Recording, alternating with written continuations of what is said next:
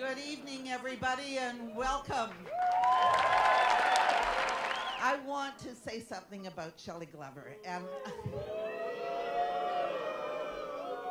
I don't want to talk about her age.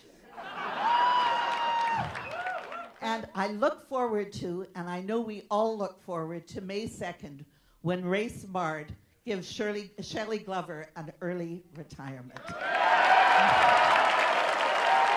Next Prime Minister of Canada, Michael Ignatieff.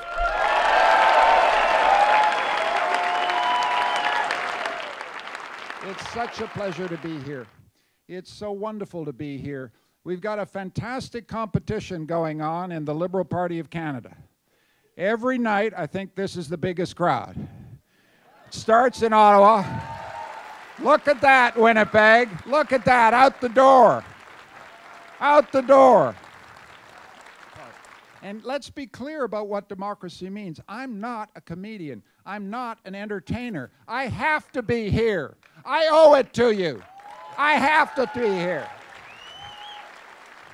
Nobody in their right mind in this country has ever had a problem with the census. We got all kinds of things we worried about, all kinds of things we lost sleep about. Did you ever lose sleep about the census? Did you ever think your liberties and freedoms were at risk because of the census? Okay. Mr. Harper doesn't care about the facts. When the facts get in the way, take them out of your sight and go with ideology every time. That works so much better. It keeps everything so much simpler. My mother and my grandmother died of Alzheimer's disease. Brain illnesses are ravaging our country. They are one of the biggest and most serious health challenges we've got as a country.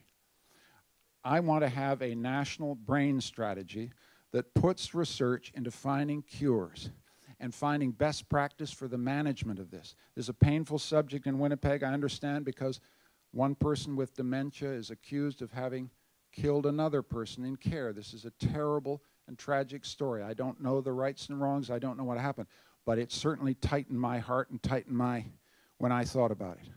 We have got to step up as a country and face the challenge of dementia with courage, with research, with innovation, and with best practice.